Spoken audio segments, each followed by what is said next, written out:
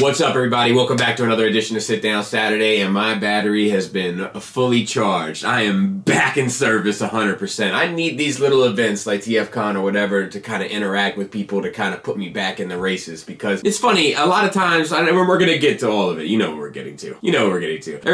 Where's the comment? Of course it's coming. It's coming. I just wanted to make sure that we really thought about this one all the way through before we had the conversation. So we'll get there. But you go through all this stuff and you create the content and you interact with people and you kind of get a skewed view of things. And then when you meet people in person, it puts things in perspective for you. So I needed this weekend, I really did, to kind of put me back into perspective. So I feel better, even though I'm sick. I feel better, I feel good, I'm ready to get back into the Shout out to everybody that came by the table. Shout out to everybody that walked away with something. Shout out to everybody that just wanted to shake my hand and say thank you or have a brief conversation. It is appreciated. Right here. There's something else I noticed at this TFCon that really came home for me. People generally don't know exactly everything that we do here. So I am going to create a video soon that, like, you know how like YouTubers have like videos pinned to their page where you can see like their introduction video or whatever. See, I don't know anything about any of that. Like just recently my buddy Andy, who's helped me with a lot of the Force Friday stuff, was like, you know, your Facebook isn't even linked to your YouTube. I was like, they do that? So I'm behind on the times on stuff like that. I'm an ape, you know what I mean? I'm not a tech guy. So I realized a lot of people don't understand what it is that I do in terms of all the things that we do here. So I'm gonna create a video and then I'm gonna pin it to my page. It'll be like an introduction to the channel, but it'll also show everything that I do, and there's a good chance you may not know everything that we do here. So look forward to that. And what we're gonna do today is we're gonna talk about the big guy. We're gonna talk about a few of the other reveals, and then we're going to kind of have a bit of house cleaning for the stuff that's going on for the past 3 weeks. The past 3 weeks I've been cramming to get everything done for TFCon, both for the show and so that the channel has content for those weeks. Now that I'm back, I can start grounding my feet in again and really digging in and making sure that everything is fresh and up to date and all that kind of stuff. So thank you guys for bearing with me. You feeling good?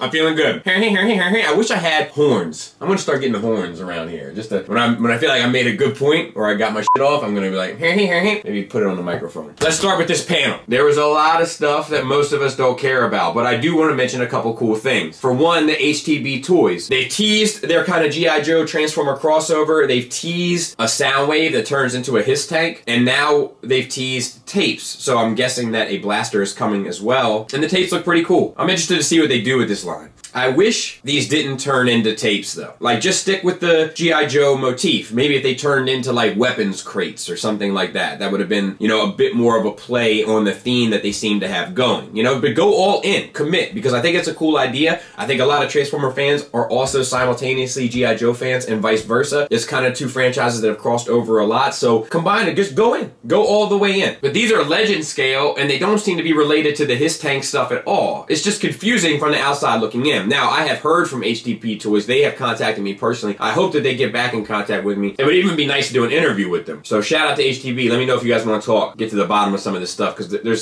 some mix matching going on here that I'm not sure is as interesting as the G.I. Joe crossover stuff, which seems a little bit more interesting. I'm not sure how successful. That's up to the kind of fan base and stuff, but it's, I think, at least different and unique. So some curious stuff going on there. We got more look at their Predacons that are coming from Kang Toys, which is supposedly some sort of spin-off from Toy World that to me looks a lot more like TFC than it does either. I saw these in person. They don't look any better to me in person than they do on the internet, but I would like to see what they look like combined and see the quality of such before making a decision. They're huge, I will say that. I just want to talk about Iron Factory's Ultra Magnus for a minute. I saw that thing in person, like the prototype. It is amazing. And they have really changed the way that they approach scale recently, where they used to kind of make everything the same scale regardless of the character, and now like they're making bigger figures bigger and smaller figures smaller within the legend scale. I think it's a really smart move, and I'm very curious to see where they go with it. More images of MMC's DJD. I'd love to finish that set. It's kind of up to them whenever that happens. 2 more RC repaints, some more repaints, their Bruticus, an upgrade set for their Bruticus. Kind of interesting to see an upgrade set hit before the toy hits. That's curious. I'm anxious to get my hands on their blast off though. And now let's talk about it. Who, you ask? Fanstoys. Not this time. This time they gotta get one. Fanstoys!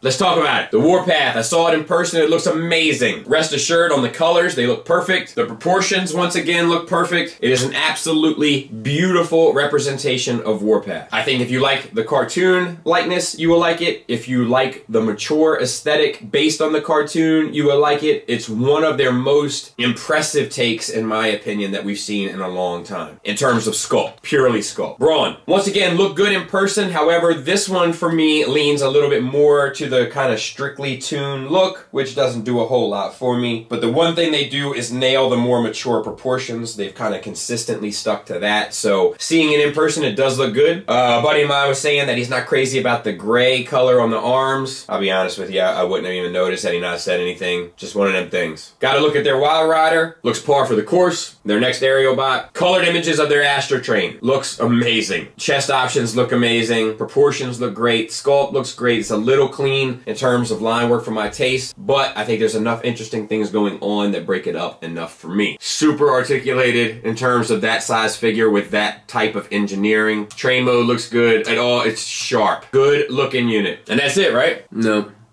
There was one more. The shot heard around the world, the show stealer for this year, without a doubt, their Fort Max. Once again, the proportions look amazing. And look, Hasbro, ankle rockers. The amount of sculpt work. Here's where you could get big bang for your buck, right? So the more line work you have in something, in my opinion, the bigger it seems. Doesn't matter if the literal size is small or big, the more detailed something is, the larger it appears. And look at all that line work in the chest. Look at all that line work in the inner legs, the outer legs, the front of the legs. Like, this thing is sculpted to the nines. Beautiful. This is definitely going to be released in pieces, with the first piece being the head, I think. The head sculpt looks amazing, by the way. And I hear that the sword is going to be used as the connector piece to fit onto the body, which is cool. I'm curious to see the scale of the head in terms of how big Cerebros is compared to the rest of the headmasters. I would love to see that. Also, if you look at him, his headmaster forms up as well. So all of that stuff works beautifully. Scaling wise, you see it next to Hoodlum. So you got to start thinking about logistics here if you're interested in this. This is going to take up a lot of real estate. I think they're saying it's going to come in at around 42 inches, something like that. That's no joke. And if this is successful, you'll get Trypticon, you'll get Metroplex, you'll get Scorponok. So you got to think about space for all. This is no joke. This is real estate. This is quarter scale life here. This is Majicase territory. And please, please, please don't put this thing in a DTOF. Please. Like, look, please. Pretty please. Don't put this in a DTOF. It doesn't belong in one. It's too big, okay? The base mode looks cool. Actually, I feel like it really does look like a city, interestingly enough. Probably do wonders for a Legends collection as well. I also wonder how this will scale with your Legends collection. This is the smart move on Fanstoys' part, where this thing is gonna work beautifully with your Masterpiece stuff. Obviously, it's not proper scale. It never will be. But it'll also work beautifully with your Chug stuff, and it'll also work beautifully with your Legends stuff. This is gonna be a smart move across the board. Which brings us to the next question. Is it actually gonna happen? I don't know. I would say you're definitely gonna get the head. If the head comes out and the head is successful, so to speak, then I would imagine you'll get the body. I would imagine this thing is gonna at least be split up into 3 parts, maybe more. And I would imagine at the end of the day, it's gonna be somewhere around $800 to $1,000 for all of it. But the good news is, if you don't have the space and you're not committed to this size of bot, you can just get Cerebros and have that represented on your Target Master shelf, which is smart. Another smart choice. Look, I think if this comes out, we gotta sit down and seriously have a discussion as to Fanstoys' place in Transformers history and their place in the hierarchy of Transformer producers ever. I think that conversation needs to happen. This is huge, both literally and figuratively. This is a big deal. I'm in for all of it. I'm in for whatever this company does. If I quit buying Transformers altogether, I will be a Fanstoys collector until they stop making them. Or unless that's something they plummet. I've also heard rumors that they're trying to acquire their own factory. Look what they're doing with someone else's factory. Almost releasing a figure a month, at least every other month on average. If they get their own factory, like, come on. Like, the game could change significantly. God bless them. So, let's get into some house cleaning stuff that's been taking place over the last few weeks. One of the things I want to talk about is the Fanstoys Jabber. Not my favorite, so let's stay balanced, right? Not my favorite Fanstoys release. I don't think it's as successful as a lot of their recent releases in terms of the robot aspect of it. It looks great, and we're still going to be doing our verses with unique toys. I'm going to try to get that done for this week, but there's some action figure problems that bot has that most of their toys do not. Now, let's settle this blue thing once and for all. All right, so I'm doing a screen recording. I'm opening it up in Photoshop, a picture, and we'll test all the blues. So I got my dripper tool out, and let's see where we're at, somewhere in the middle on the blue spectrum, further down from the purple, closer towards the white on the blue spectrum, gradient-wise. Let's look at a medium color again. Once again, blue spectrum, little lower towards the darker end. Let's look at it in the middle. Same thing, same spot. We'll look at it in the higher end, same spot. We'll look at it in the super darker end on his thigh there. And lo and behold, same spectrum, darker color. And now we'll look at the brightest point, blue. Blue, da-dee-dee-da-dee-da-da-dee-dee. This past week of 4 Dummies about purchasing and procurement, about pre-ordering versus hunting in the stores versus, you know, buying online, whatever the case may be. I dropped the F-bomb in it. I'm sorry.